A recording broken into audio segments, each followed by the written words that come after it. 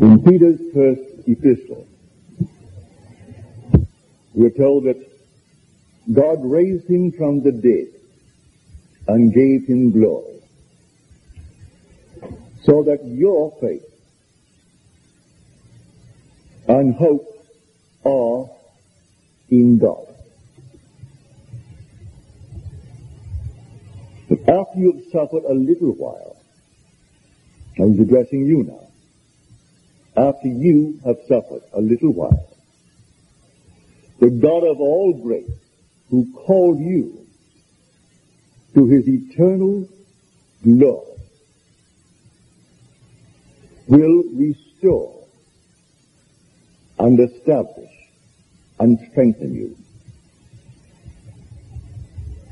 The Bible is all about you. It's not about any being outside of you. So he raised Christ from the dead.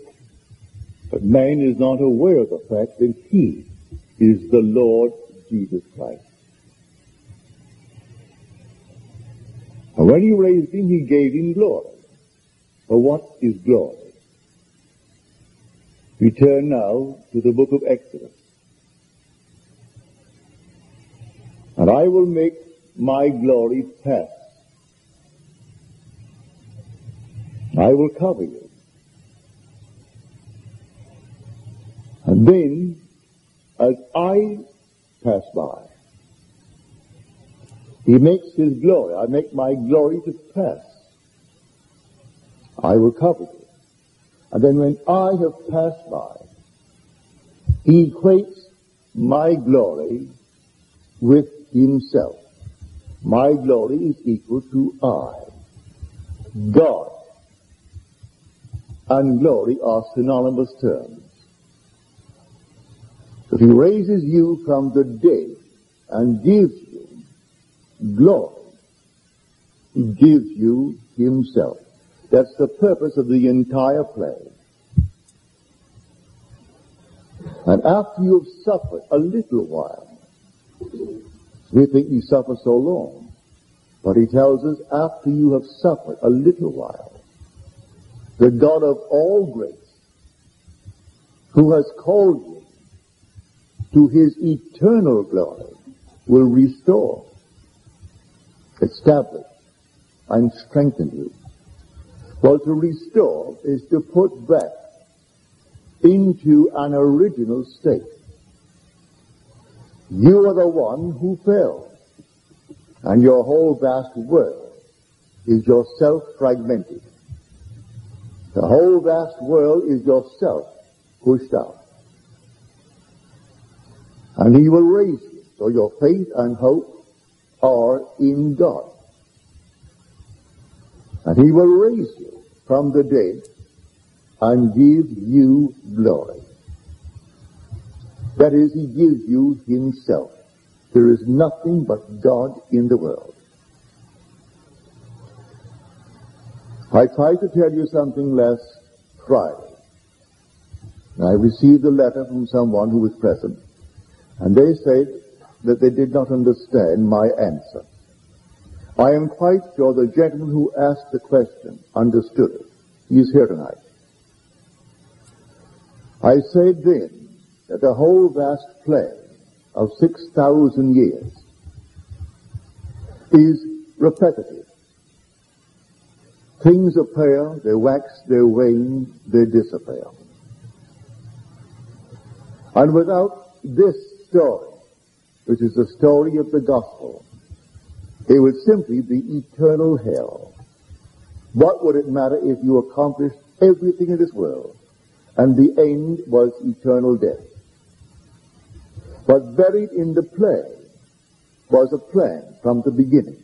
It was before that the world was. Then I told the gentleman who asked the question concerning Abraham, how we take a play, beginning, say, with Abraham, bringing itself to the climax of what we call Jesus Christ. And then we take sections of a play spread over 6,000 years. And then we pull it into a focus. which gives meaning to the entire play. So that in 1260 days, Abraham, David, Jesus Christ, the story in the desert of the serpent, all come into focus. And you experience the entire true story buried in that play. So you are raised through a definite plan. Well, who is raised? Well, you were before that the world was. I have accomplished the work thou gavest me to do. Thou, Father, return unto me the glory that was mine, the glory that I had with thee before that the world was. I gave it up willingly. I volunteered to die, knowing that I could overcome death. When I speak of myself, I'm speaking of Christ in you. For it is Christ in you that is the hope of glory. And glory is God. So we are now being brought to glory, as told us in the 2nd chapter of Hebrews, speaking of God as bringing many sons to glory. Not all came down, as we are told in Scripture. He chose us in him before the foundation of the world. And in the story of the two sons, the prodigal son, and the one that did not come out, he had no knowledge of his wealth. And he complained that now you killed the fatted calf, and you placed a robe upon him, and you placed the ring upon him, and a scepter in his hand, and sandals on his feet, and he went berserk and wasted. But he said, yes, my son, your brother, he was dead, and he's alive again. He was lost, and he's found. You are always with me, and all that I have is yours. But the son couldn't kill even one little lamb. He had no consciousness of his infinite wealth. It takes this horror to make us aware that we are the Lord Jesus Christ. And the Lord Jesus Christ is God. So we come into this world of death, into this world of horror, where everything vanishes. The ideal dream today that you realize in its fullness fades, and then it vanishes. Or you leave it behind and others spend it for you. We build monuments to ourselves, name cities after ourselves, name rivers, name mountains, name all things, and carve our faces in mountains thinking we'll last forever. And all these are garments. The real being is spoken of as something other than self. The only being in this world is God. The only one that radiates it's himself is Jesus Christ. He radiates and reflects the glory of God and bears the express image of his person. And Christ in you is the hope of glory. That Christ in you will be raised from the dead, not from a cemetery. You have never been placed in a cemetery. You were in the beginning placed in that holy sepulchre, which is your own wonderful skull. That's where you're buried. And one day you will be called from that grave.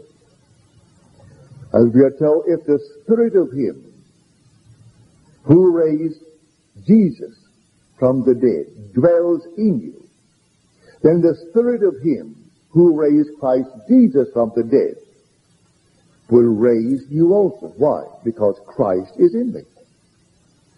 If the Spirit of him who raised Jesus from the dead dwells in me, well, then he will raise me also, because the identity me dwells in me. My true identity is the Lord Jesus Christ. My true identity is the Lord Jesus Christ. So the glory spoken of is not some peculiar thing on the outside. It is God.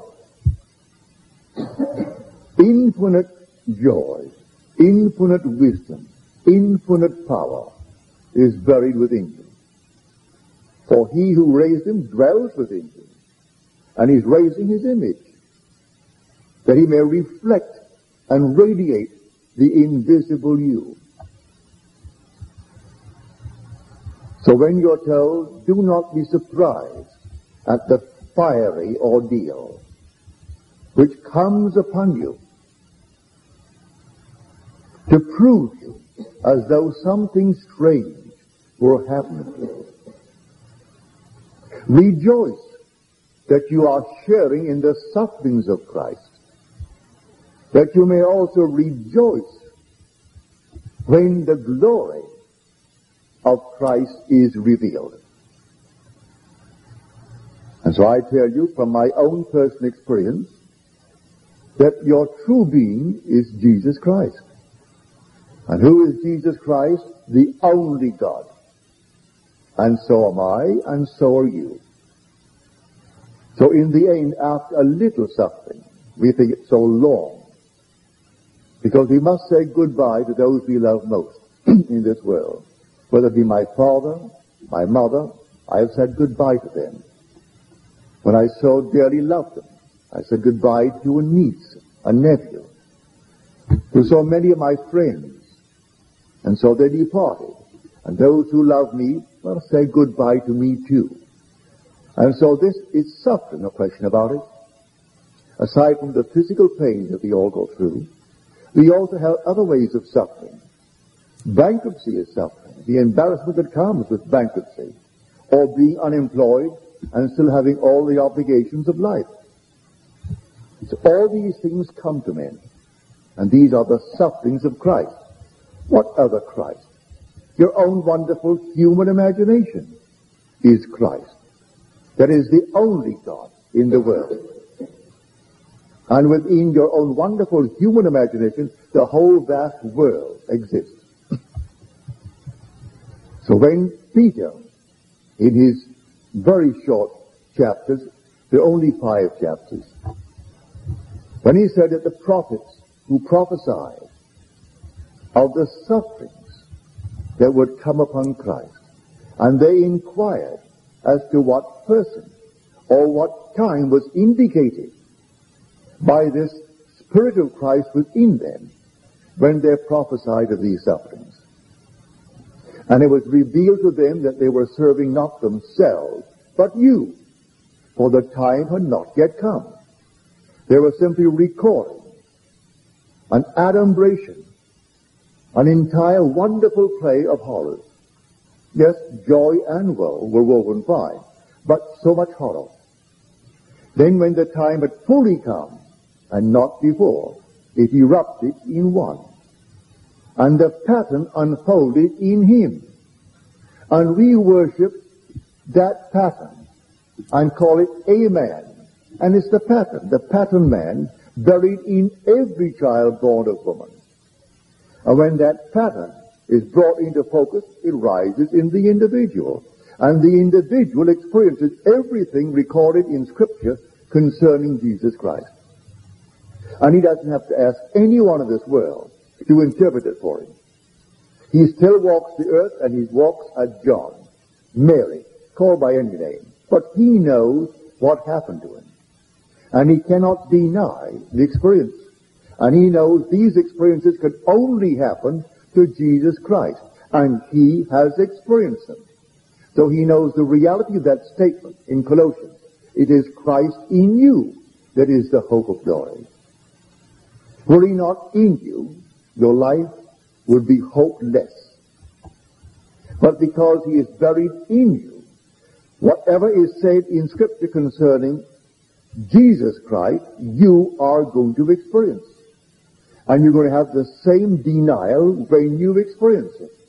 He comes unto his own, and his own receive him not. He will tell his own who he is, and they will reject it, because they know his physical background. And flesh and blood cannot inherit the kingdom of God. So he's speaking of a man that can inherit the kingdom of God. For it was that man that came down from the kingdom of God and deliberately assumed the weaknesses and the limitations of human flesh, that he may overcome death. He didn't pretend he was going to die.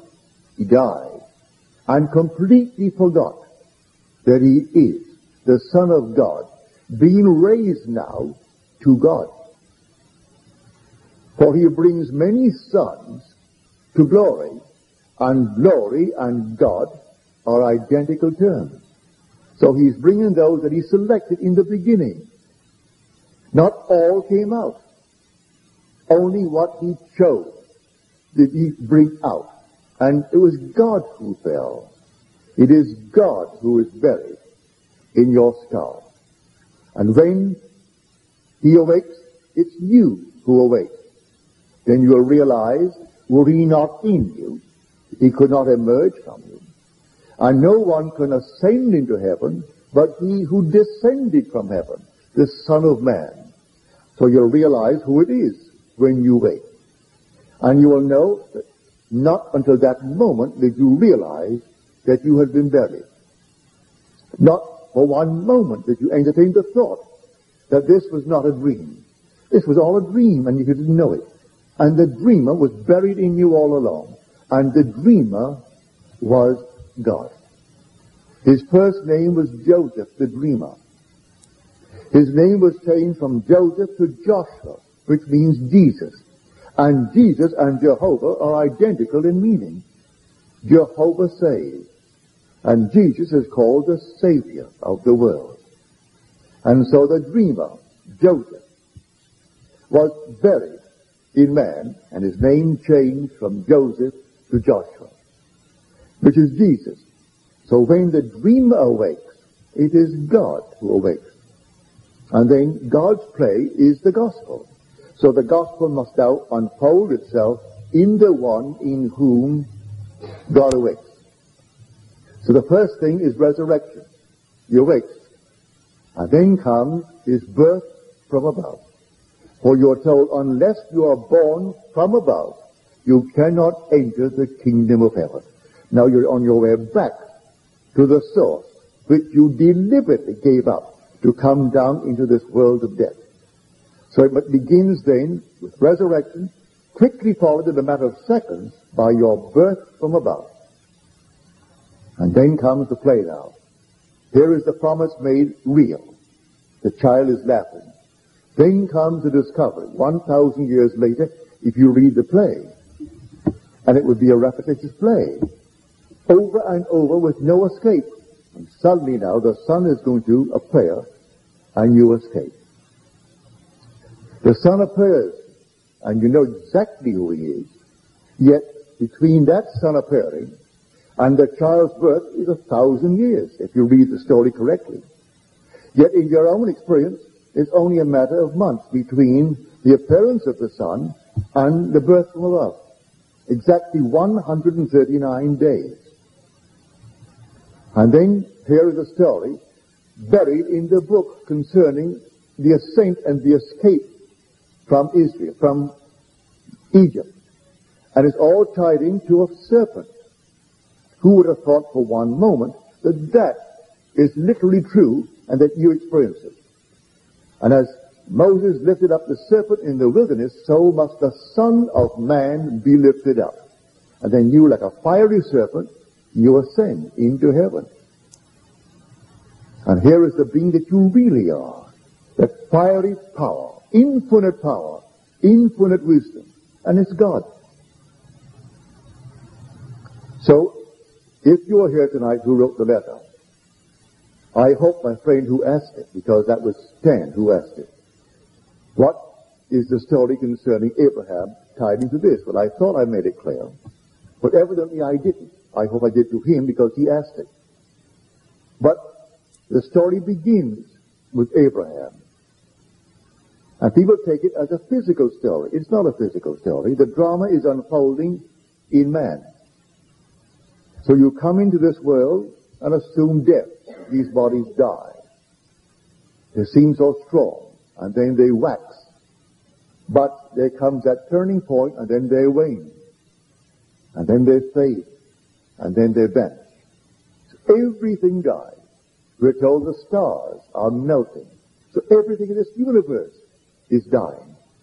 But there's something buried in it that cannot die. It is God. And when I read the Monday morning papers after the services on Sunday, I stand aghast at these men who are talking from pulpits and speaking of the story of Jesus Christ as some little secular history that took place 2,000 years ago. Has nothing to do with any man who walked the face of this earth 2,000 years ago. It is all about the eternal play. And it's Christ in man, in humanity. But he comes one by one. He awakens in each. And together it forms the one man. And that one man is God. As Blake said it so beautifully, thou art a man. God is no more. Thy own humanity learn to adore. If you humble yourself, you humble me. Because God is man. God actually became humanity. Every child, whether the child be a moron or not, became every child. And he tells us, it's only a little while that you suffer. But we, suffering, think it's so long. How long, O Lord, how long? But then he promises us, when the chief shepherd is manifested, the chief shepherd, well, who is the chief shepherd? Is he not God? The Lord is my shepherd, I shall not want. And when the chief shepherd is manifested, then you will see his glory.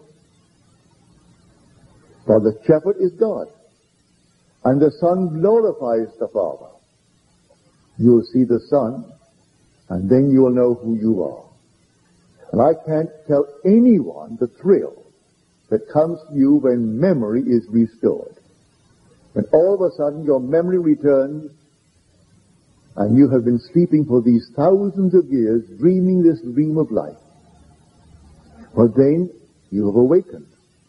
As Shelley tells it so beautifully, that statement. He has awakened from the dream of life. 'Tis we who are lost in stormy visions and keep with phantoms an unprofitable strife. But we are the ones spoken of in Scripture when they use the word Jesus Christ. You are Jesus Christ, but you are sleeping. And I know from my own experience you would not be here, those who are faithful in coming here, were you not at the end. You are at the end. I'm not saying you will not suffer between now and then. You are civilized, and you have friends and relatives that you love dearly. And you will have the experience of saying goodbye to those you love dearly. And they will have the experience of saying goodbye to you. It's all part of the play. That you may suffer with Christ for just a little while. And the God of all grace, well, grace means the gift of God to man, unearned, unmerited, which is the gift of himself. He raises us from sonship to fatherhood. He raises all sons to glory. Well, if he raises them to glory, and glory is God, he raises you to God the Father. And who's sitting here tonight, who in the world, I'm speaking of everyone in the world, would actually have thought for one moment without revelation that they are the father of the Son of God? They can't even bring themselves to believe that they are the Son of God, far less being the Father of the Son of God. And I tell you, you are destined to have the experience of being God the Father, and his Son calling you Father. And you will know it. This is not a play anymore. Suddenly reality returns. This is the play. And then all of a sudden reality, in the midst of it all, returns. And that was buried there all along, and no one saw it. So when we read in the first epistle, the first chapter of Peter, that the prophets who prophesied of the suffering, they inquired as to what person or what time was meant when it was indicated concerning the sufferings of Christ and the subsequent glory. And it was revealed to them, it's not about you, about others in this world. It's not about the prophets who recorded it. It's all about those who will come at the fullness of time. And you are the one spoken of in Scripture. So the glory, well, what man in this world could even conceive of it? You speak of the glory of a sun. There is nothing that you can use, no image in the world that you can use to radiate this glory or to describe the glory. But you're a man, you're a man. Your body I cannot describe. I can describe the face, I can describe the hands and the voice, but I can't describe the body.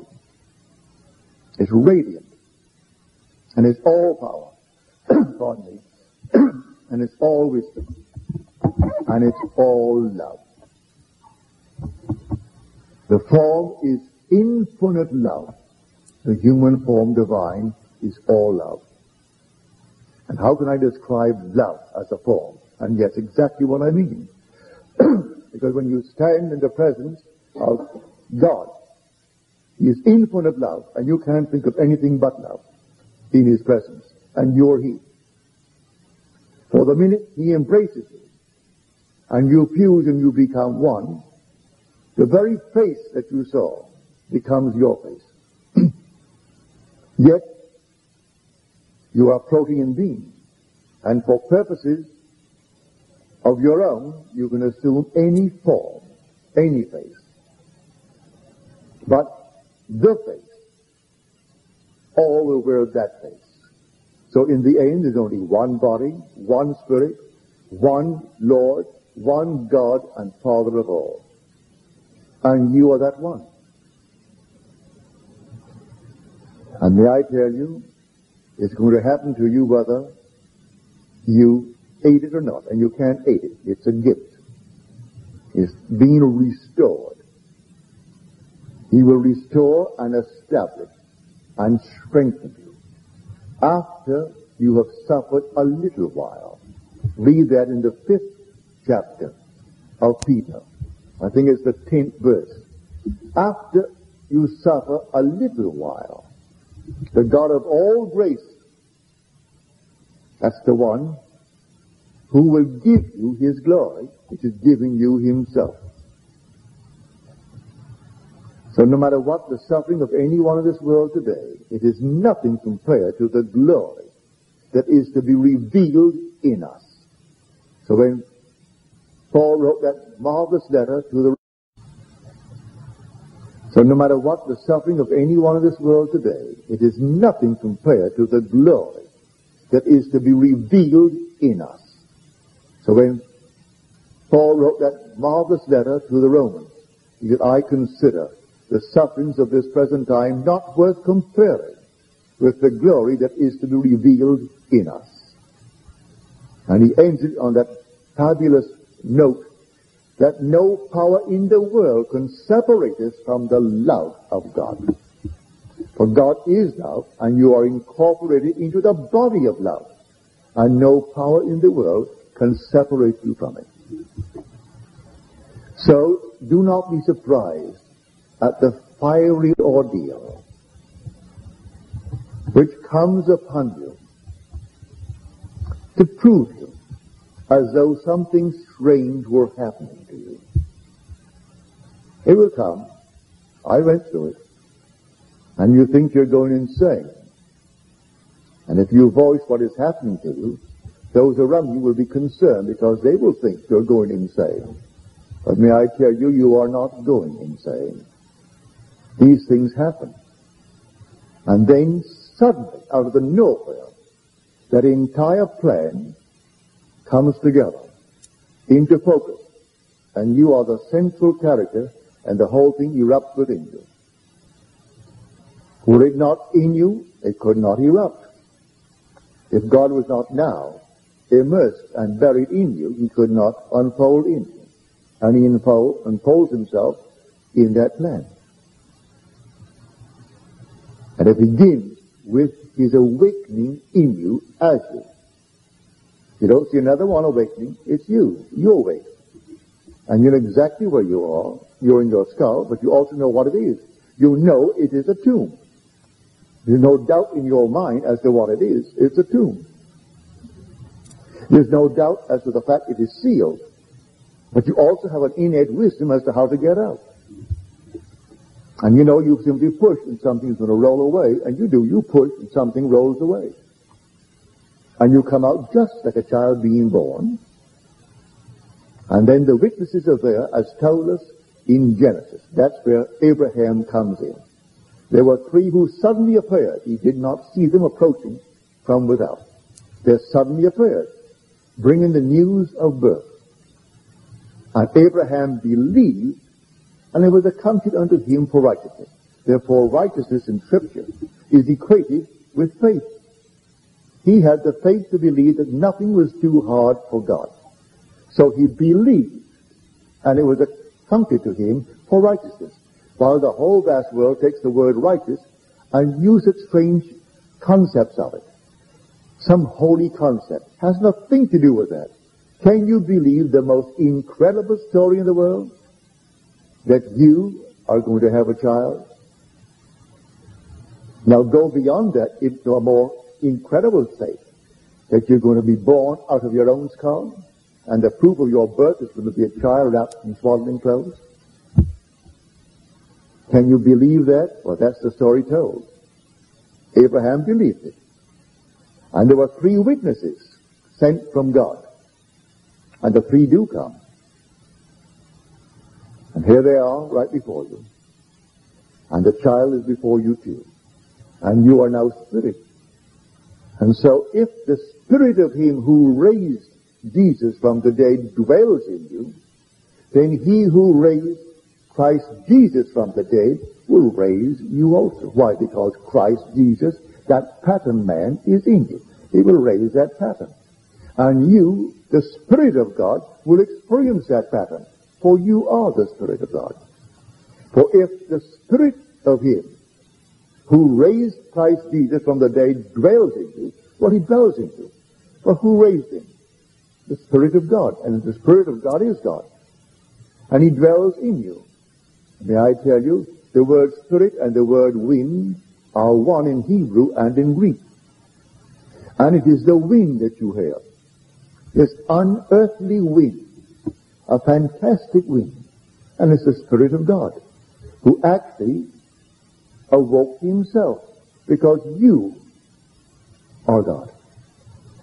And it comes at the appointed hour. Everything comes on time. At that appointed hour, he waits. And here he is in you. Well, without this story, what on earth would anything in this world matter? What would it matter if you became president of this country, this fabulous land, at the next election? If at your death, that is it. What would it matter if you owned $1 billion or billions, and at your death, it's all over? Wouldn't that be the most horrible, sorry thing in the world?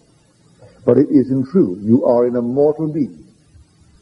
God actually became humanity and is buried in man for a divine purpose. And he will awake in the individual.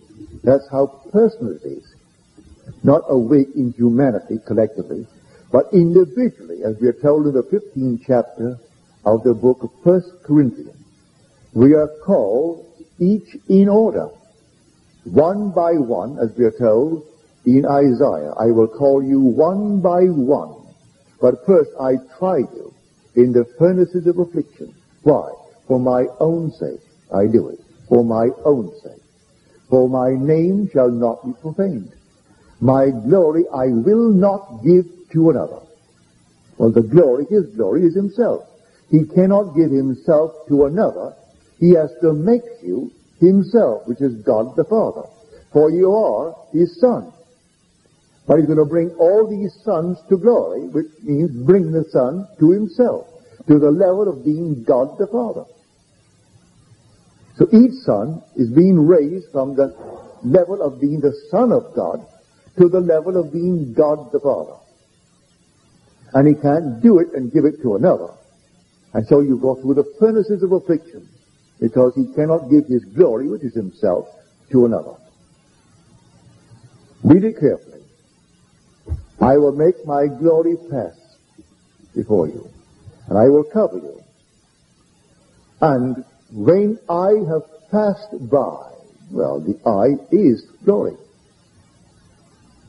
So he gives you himself. And that self is God the Father. And then when you have that experience and you take off this garment, you take it off for the last time. So do not despair of the millions who have gone without having had the experience. They're going to have it. For everyone who departs this world, do not go into any cemetery. They don't go any place. They simply are restored. When that little breath departs, they are restored. And what was deformed here, that form, they're restored into that form, but young. Young and nothing missing in a world just like this. The world is restored. And they continue until this pattern unfolds within them. If one could only catch himself in the mood of a dream and see what he's doing, he'll realize it is a dream. But I want to encourage those who are having, at the moment, a few difficult moments because of vision. But do not share it. Don't tell anyone. Just keep it to yourself. It's only a little while. These fiery ordeals will last. And then suddenly it happens. And then you are at peace. And you're told to rejoice that you share in the sufferings of Christ. That you also may rejoice in the glory that is to be revealed. And it's revealed in you. For you aren't going to see him coming from without, as all the great evangelists are talking about. They're waiting for him to come, to appear on some mountainside. They wouldn't recognize him. But whenever he comes, he is denied. Whenever he comes into the world, he is denied. Because he does not belong to this world. They know the background, the physical background of every person. You're all numbers now. And exactly what your number is. Your father had a number, your mother had a number, and so you're only a number in the eyes of our country. Everybody has a number. And so they know your number, so you can't come telling them that you came down from heaven. They know you came out of your mother's womb, and she has a number. So they have that recorded. And so, when Christ appears in man, he has to be denied. He comes to his own, and his own receives him not. And he tells the world, I am not of this world. And they know very well he is of this world because they do not see Christ. They only see the garment that he wears. And as Blake said, and called the one who is so blind, he calls him Satan. He said, O Satan, thou art but a dust, and canst not tell the garment from the man.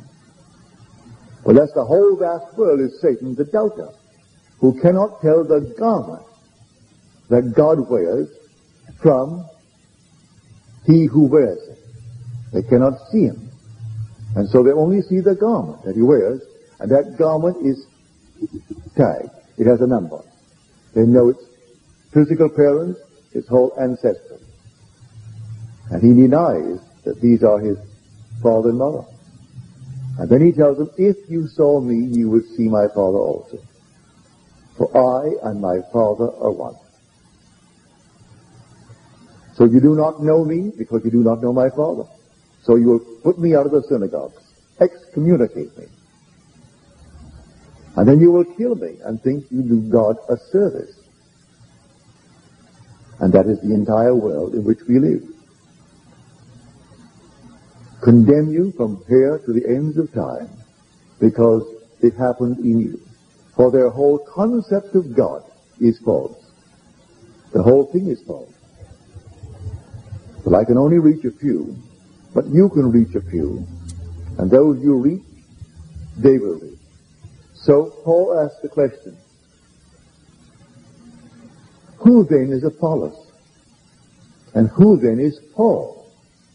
And he answers it for us. Servants through whom you believe, as God assigned to each.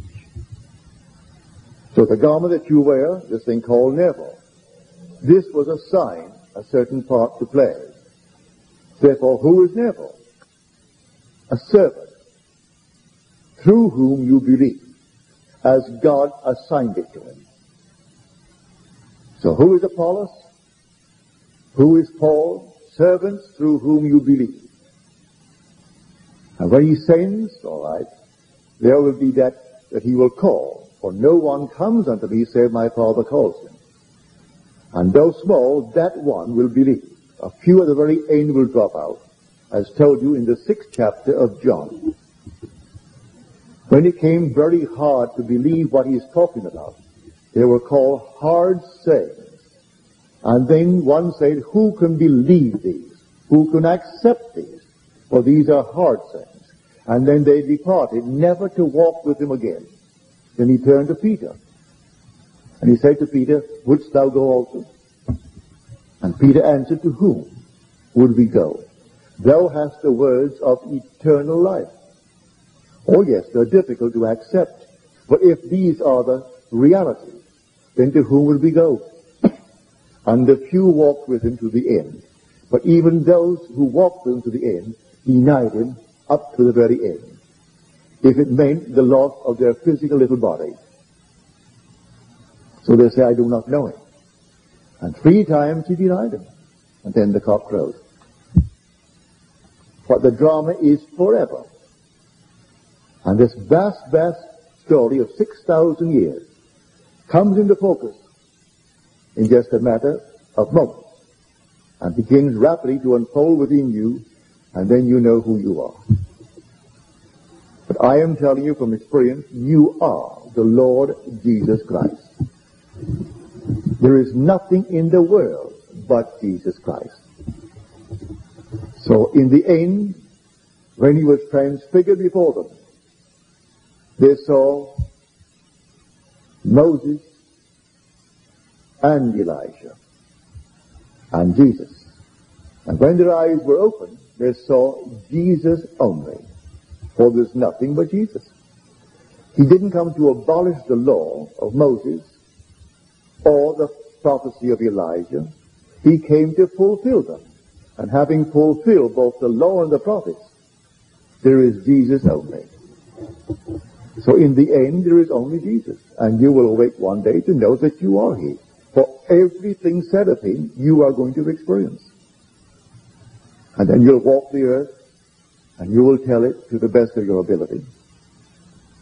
And to those who will accept and those who will reject. But the little garment that you wear, make no effort to have it leave a footprint on earth. For everything vanishes there. So the little name you wear now, that will vanish because your real name is Jesus Christ. That's your true identity. You are the Lord God, Jesus Christ. Now let us go into the silence.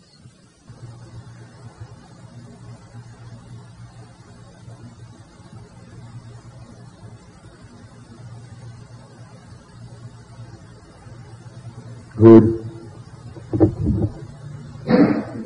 Now, are there any questions, please?